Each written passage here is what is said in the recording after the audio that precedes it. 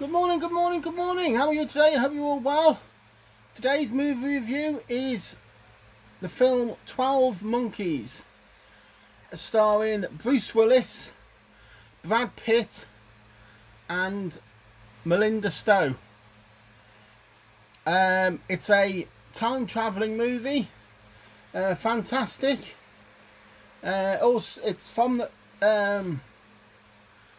basically about the apocalypse and you know, how the human race destroys itself, and a little bit about the movie.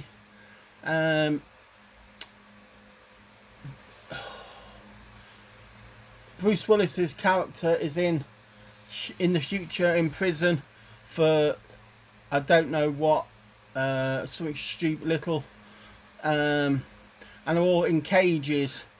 And basically they get chosen to, they all live underground because there's a contagion outside, and they get picked one by one to go out and pick up an animal or you know, some species they can test and make sure if it's safe to go outside again. And Bruce Willis gets picked.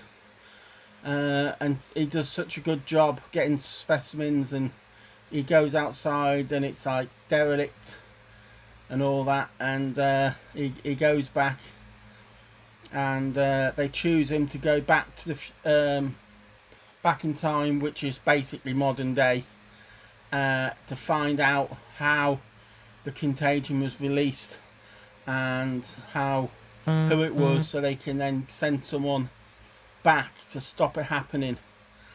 And the first time they send them back, it was too early, and then he ends up in a mental hospital, and where he meets the Brad Pitt character, and they interact, and he then comes up, Brad Pitt's character comes up with the 12 monkeys, but they think it's him, so they bring him back to the future and send him again, and it just changes for too late to the wrong time again, and he meets the woman, the doctor, and it's one of those films where, you know, in a roundabout way he caused it by going back in time. But he didn't, because the 12 Monkeys organisation, which the Brad Pitt character organised, was basically just to release the zoo animals, and it was the father's assistant who released the virus, and in the end they send someone back to stop the virus from getting spread. So yeah, it is a really good film. It needs to be watched a couple of times. You always find, you know, I've watched it many a time, and it's one of those films where you can watch over and over again and find something new. They did make it into a series, but you can't beat the film.